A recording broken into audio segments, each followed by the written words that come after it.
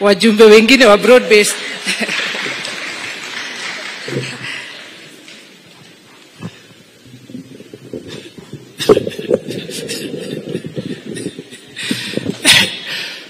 Your Excellency, the President of the Republic of Kenya and the Commander-in-Chief of the Defense Forces, Baba Askofu na mapadri wote wa Kristo, tumsifu Yesu Kristo daima na milele. I've never spoken before the President. So nimeona ndugu zangu wanakuja wanasema tu karibu Your Excellency na wanaenda wakikaa. Sijui mimi sasa nitakosea nikisema kidogo ama niseme kidogo, Your Excellency, ukikubali.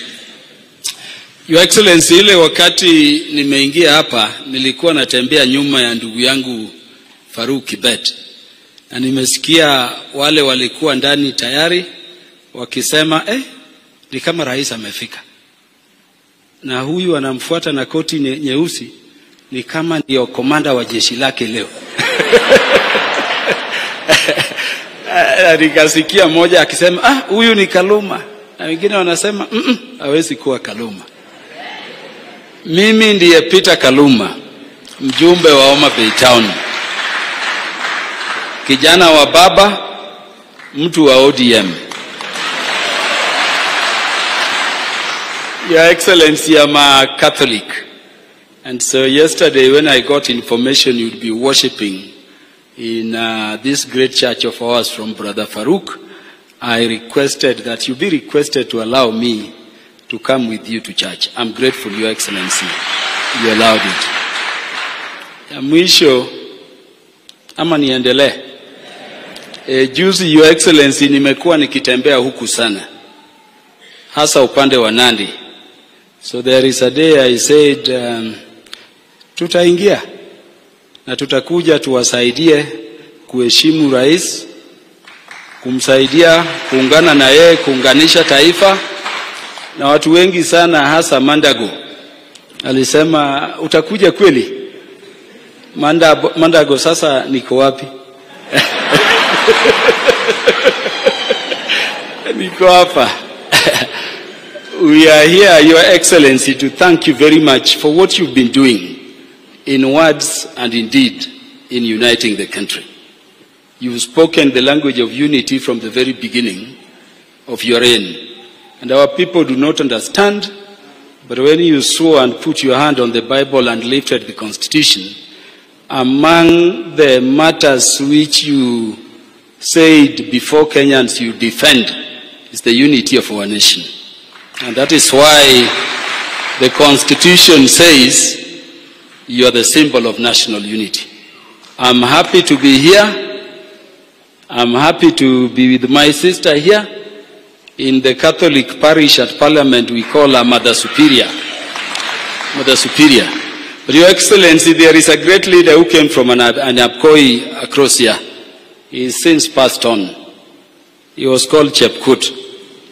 He replaced Brother Chepkonga temporarily, and now Chepkonga is back.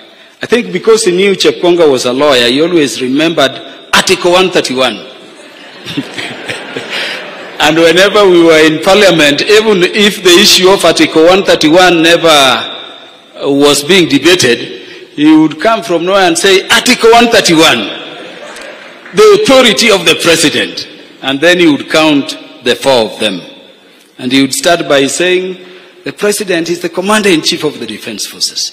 And he would end with, he exercises the executive authority of the state. Then he would end with, he's the symbol of national unity.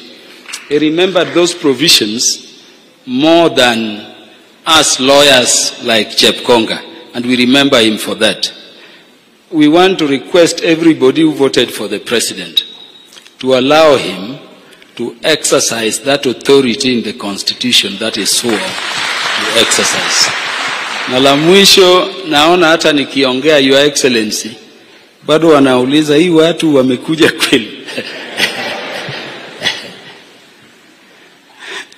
Hatutoki.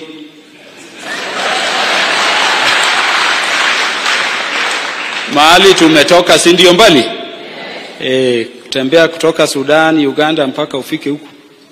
Sasa kutembea kutoka Kisumu na Moiben, rais hatutoki.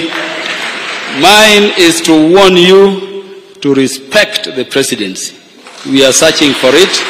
Hatujawahi pata sisi upande ule. And we will help you. And to caution you that people who come last like us.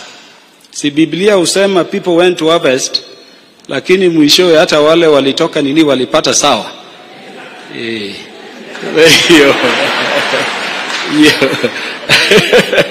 Tumekuja and Your Excellency, thank you very much. You are giving us better than them. Better than them. Give us more because we are your prodigal sons. Your prodigal sons. But Your Excellency, I know time is out. Let me thank you very much for the support you are giving our party leader to be the chairman of the African Union Commission. Within the ODM fraternity, which you know, and within our people whom you know very well, huwa tunasema babako akiwa uchi, mtu atupe au aweke nguo juu yake, huyo mtu anakuwa babako. Babako akitambaa na mtu ampatie bakora, huyo si ni rafiki na baba? Yeah, the only request, Your Excellency, is that before he goes to Addis Ababa, because we have never known you to fail in anything, Do you believe the president can fail to take Baba to Addis Ababa? Yeah, so before he goes, you will come to Mutembei, and he will hand us over as his children to you so that you can pray together. I thank you very much, Your Excellency. May God bless you. May God bless this church. Thank you very much. So tuko na wajumbe wengi, Your Excellency, wa broad-based government hapa.